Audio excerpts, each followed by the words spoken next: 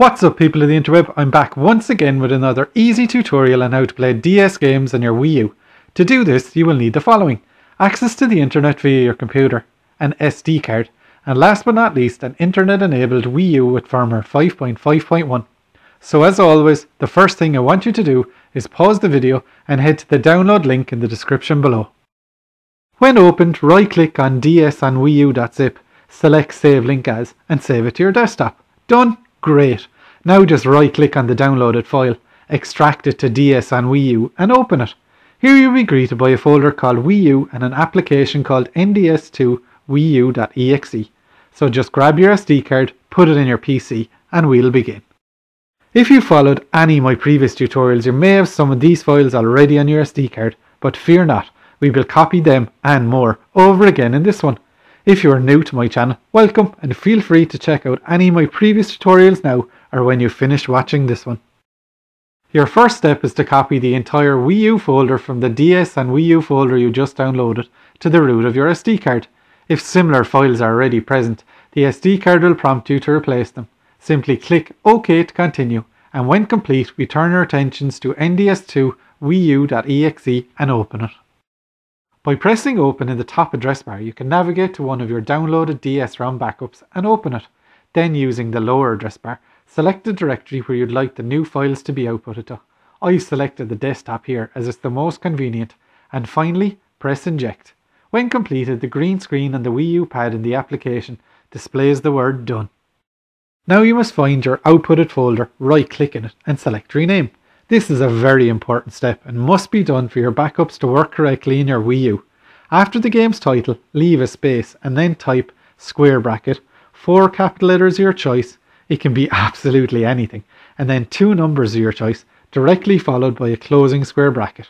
I'd recommend using a decent naming scheme however. I normally use the first 4 letters of the game's title and 01. If there's another game in the series, simply use 02. All entries in the square brackets need to be different for your Wii U to read them correctly, but only the game's title is displayed when selecting the game. This process can be completed for as little or as many backups as you desire.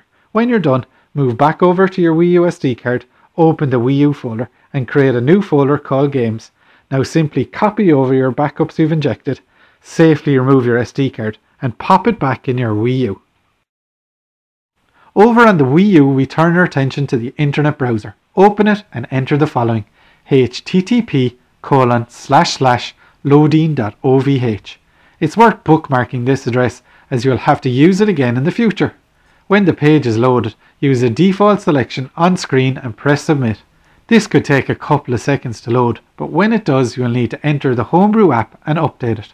So click Homebrew App Store, touch anywhere to continue as shown, select Homebrew Launcher and update it. When done, press the home button on your Wii U joypad to reset the updated app. Now if we re-enter it, we are greeted with a whole new selection of applications, games, emulators and more.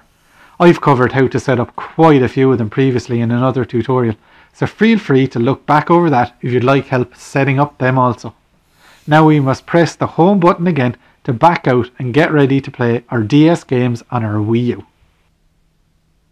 From here we press and load Loadiine GX2. Now we see the DS backups we put in our games folder. Select your desired game, press A and then A once more to load it. Depending on the title, this could take a little bit of time, but when it loads press A once more to continue. And there you have it, DS games on your Wii U. You can even press ZR during gameplay to bring up the handy virtual console menu. This allows you to reset the game, create or restore or save point, or my favourite, change the screen settings. There are many to choose from and all will be displayed on screen, but my favourite is the large screen display with your TV now being the DS top screen and the gamepad now solely used as the touchscreen, but feel free to experiment and see what suits you best. That's all for this tutorial. Thanks for watching.